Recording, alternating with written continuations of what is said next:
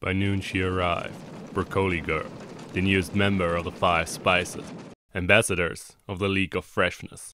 Harbingers of good taste, they visited storage rooms throughout the world, spreading the teachings of spiciness. But this place was different. She had expected a welcome committee, yet all she was greeted with was a dank darkness. Something wasn't right. Then she encountered it.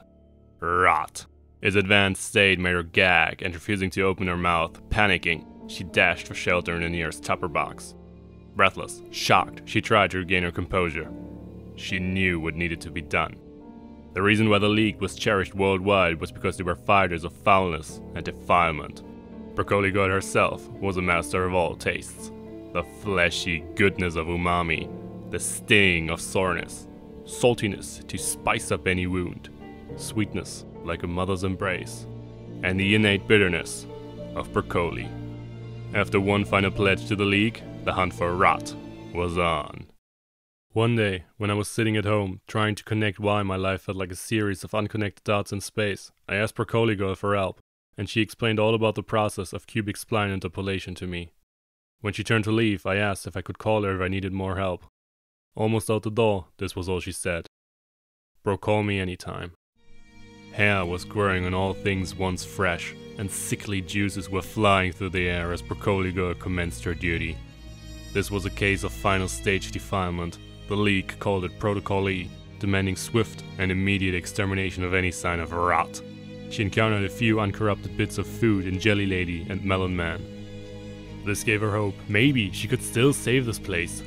She pushed forward past the squishy, flea-ridden overripe grapes, the infested mushrooms, and the moldy chicken ham sandwich, always deeper into the contamination.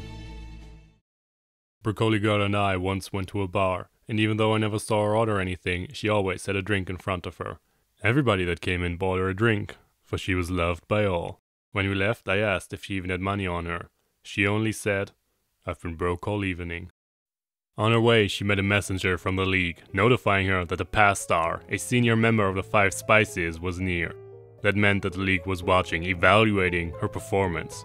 She would show them what she was capable of. Maggots devouring everything from within, vicious flies and all other kinds of unwelcome visitors were wading deeper in, trying to compromise her brockhole integrity. I do not know what caused things to end as they did.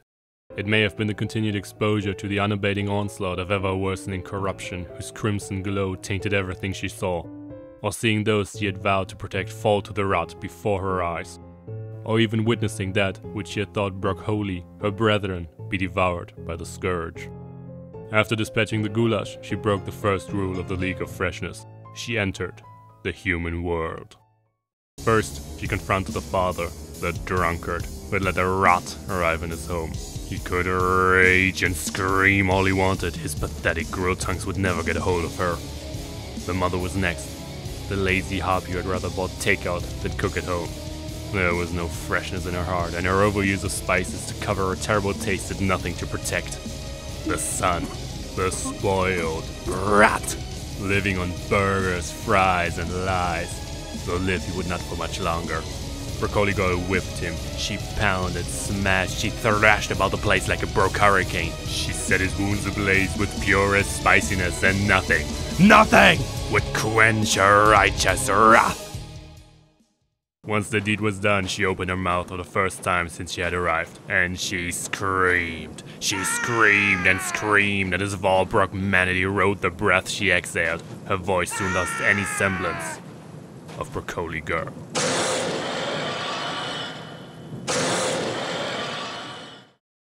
But she wasn't done yet. Upon her return, she set everything ablaze. Oh, Brokkoli Girl, how could I have been so blind? I have been with you every step of the way, and yet I didn't act. I am the Reaper. Even I have fallen for her charms. Brokkoli Girl, you are way past your prime. I should have cut you down much earlier.